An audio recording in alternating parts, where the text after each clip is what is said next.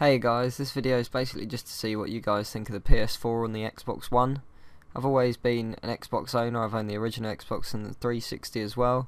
Although I predominantly play PC games and do prefer them, I'm also after a decent console so I can have a mix of gaming. As I say, I've always been an Xbox owner, but the new consoles have changed quite a bit and do actually worry me from some of the things they are introducing. They both have big claims and showcases from E3, but I'm undecided on which console is better at the moment. The Xbox obviously has big claims about being an all-in-one console.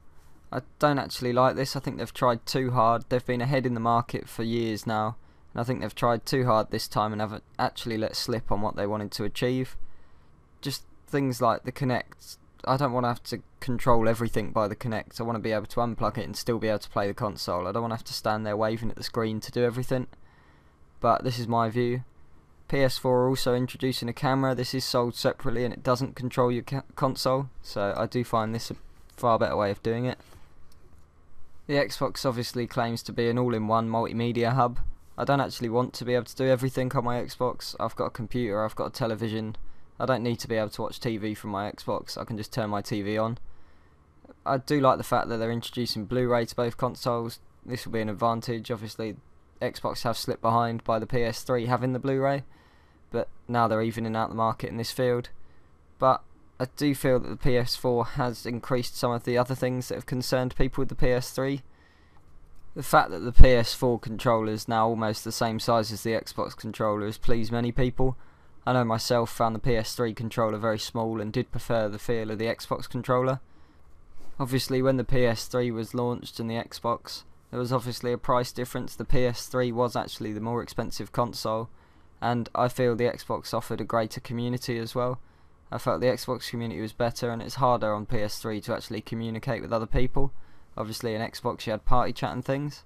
I feel that the PS4 has increased this market and has actually improved on its predecessor. Obviously the price is a big question for lots of people. The Xbox is coming in as the more expensive console. Obviously I live in England, so the Xbox coming in at £430 roughly. This is obviously quite a bit more expensive than the PS4, which is coming in at £350. The Xbox obviously comes with the Kinect, because you have to use it for everything, whereas the PS4 doesn't come with the camera. This is at a separate cost of about £45, but as I say, this isn't essential to the PS4 gameplay or anything. This is just an added extra. The games on both consoles are basically the same price. They're both coming in at about £55, I believe. These are obviously more expensive than the previous games on the previous consoles, but I don't think people will mind as long as these games are compatible. Xbox are saying that pre-owned games might not be available. I do think this is a big rule out for me. I like buying pre-owned games. I don't want to pay full price for some. I just want to test them out, see if they're worth playing, and if they're not, sell them on again. If they rule this out, I definitely will look away from the Xbox.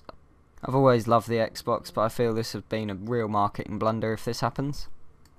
There's obviously big releases on each consoles for the launch titles, but I'm not really being grabbed by any of them at the moment. No console's really jumping ahead because of the launch titles. I think they've both got good launch titles and there's both competition and variety. I'm undecided on which console I'll actually go for. I think I need to see a bit more, see what they're going to announce later to the release. Obviously, at the moment, PS4 is inching ahead because I feel it offers more features and is less demanding. I don't like the fact that the Xbox is controlled by Kinect. Don't want to be standing there waving about. Like the fact that the PS4 controller is now bigger. I feel the PS4 graphics are also slightly more advanced. I want to know what you guys think. What are you opting for at the moment? Are you looking at the Xbox? Are you looking at the PS4? Or are you undecided? Please leave comments below, guys, and I look forward to reading them. Cheers.